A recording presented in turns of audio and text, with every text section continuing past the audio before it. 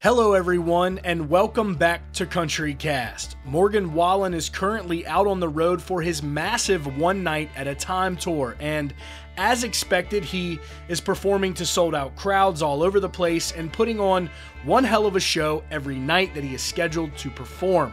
Morgan Wallen is really one of the best acts to see live in country music right now. His show is absolutely electric, and plus you can catch Bailey Zimmerman and Ernest at majority of the shows for this year, and for the ones who are lucky enough, you may get to even catch Hardy or Parker McCollum, who are on select dates. But like with anything that you do over and over again, the probability for something unexpected to happen becomes higher, just simply because it is, well, what you are doing majority of the time. And right now, performing on stage in front of thousands of people and sold out crowds is what Morgan Wallen is doing. And again, he does it flawlessly.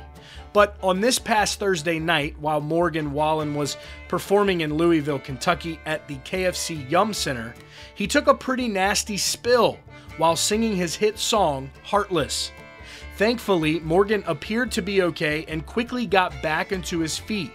Not to mention, the man didn't even miss a beat and even stayed in key during and after immediately following the fall.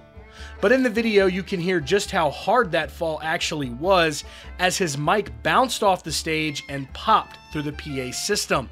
Thanks to TikTok user Brandon DD2, we have the footage for you right here.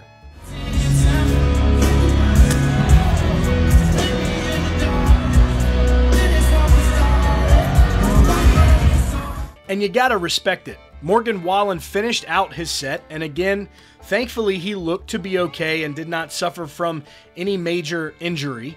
And if I had to guess, the fog that was surrounding the stage there during his fall probably did not help and made it pretty hard to see.